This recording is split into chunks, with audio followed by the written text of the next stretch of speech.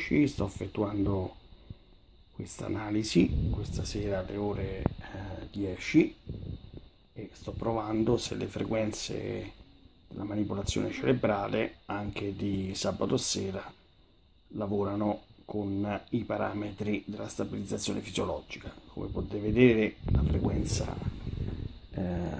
delta è sempre rossa. Questo è stato ipnotico. Proverò adesso a leggere per vedere l'attenzione.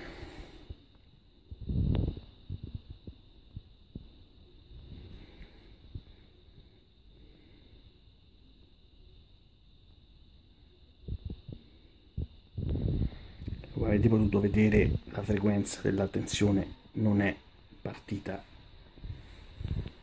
manco per niente, e la frequenza dell'attenzione è questa blu, eccola qui, e non si è alzata, quindi sto in uno stato di blocco cerebrale permanente attraverso narcolessia indotta.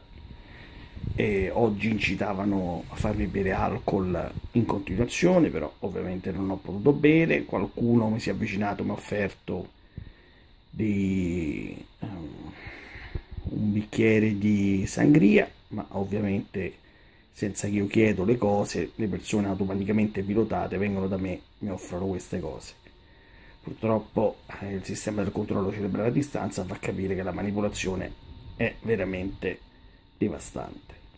Adesso facciamo la meditazione, chiuderò gli occhi e cercherò di stare in totale riposo per vedere se le frequenze come potete vedere, la frequenza alternata è stata diminuita in questo frangente, perché ovviamente stanno già mettendo le frequenze del sonno.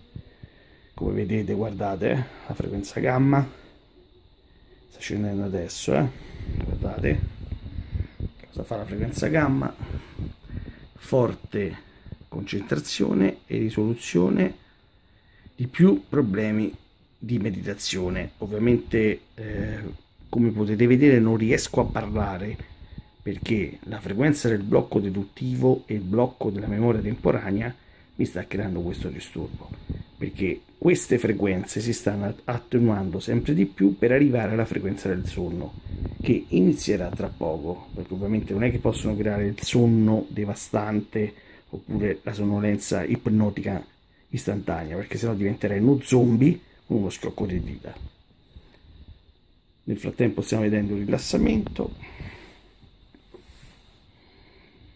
Stiamo vedendo, in questo momento hanno cambiato determinate frequenze, infatti sicuramente si alzeranno molti parametri. Proprio in questo istante vi stanno surriscaldando il cervello, frequenza dei blocchi. Avete visto?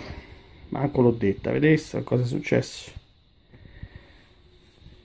Purtroppo prima sparano la frequenza dentro al cervello, creano la patologia.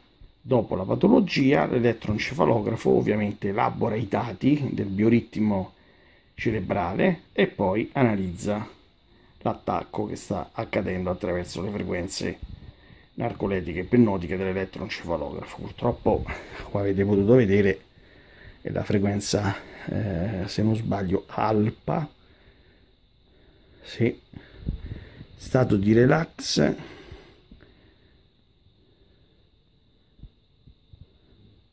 Allora, stato di relax, allerta, ma senza alcuna ansia. Non è possibile questa cosa, infatti, vedete? Perché purtroppo l'elettroencefalografo rileva le frequenze grigie del cervello. Meno male che questa sera i campi elettromagnetici non sono stati amplificati dentro i centri nervosi, se no avremmo visto la sinusoidale all'interno del mio cervello. Perché ovviamente l'attacco primario è la frequenza elettrica che viene riamplificata e sparata all'interno dei centri nervosi, sia del midollo osseo che della spina dorsale del cervello, per camuffare l'elettroencefalografo transcranico che modifica la mia mappatura cerebrale. In questo momento stanno ancora rialzando, quindi potete capire che l'attacco sta diventando devastante. Infatti, vedete, l'attacco purtroppo sta diminuendo adesso, l'attacco, ma il surriscaldamento cerebrale è elevatissimo. Aspettate un attimo, vediamo se riesco. Metto in pausa, ho rilevato adesso la pausa. Come potete vedere tutte le frequenze si modificano. Adesso voglio fare la prova con un termometro per vedere la temperatura del mio cervello.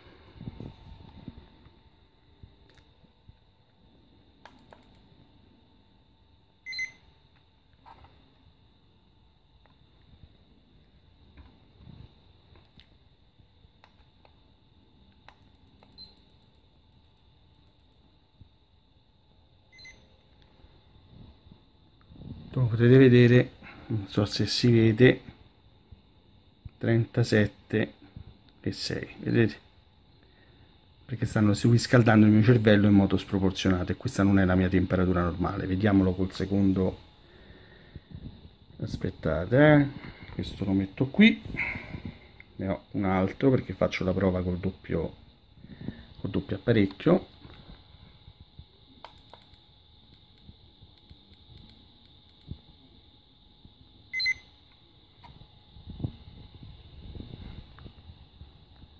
Vedete? 36,9 e adesso leggermente stanno attenuando le frequenze. Adesso proviamo a fare un'altra volta l'analisi sulla testa.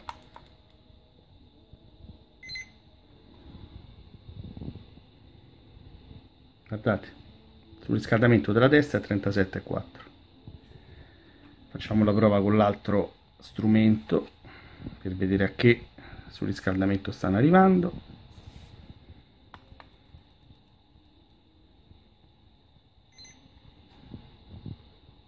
Guardate, in questo momento 37,9.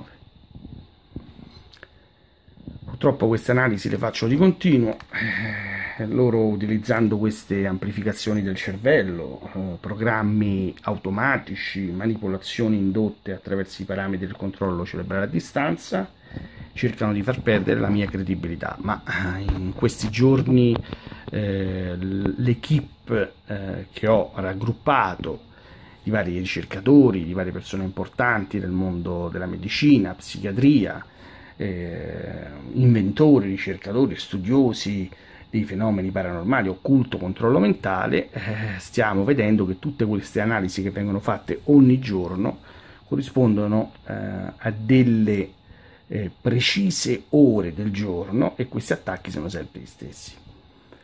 Per adesso consiglio a tutti amici, se venite attaccati in modo fortissimo, in modo sproporzionato, in modo con attacco di pressione diretta o con campi elettromagnetici che vi creano la destabilizzazione della scranica, vi consiglio di uscire da casa, andare in mezzo a un prato senza il cellulare, senza niente, e vi consiglio di staccare perlomeno la corrente elettrica di casa dal contatore generale.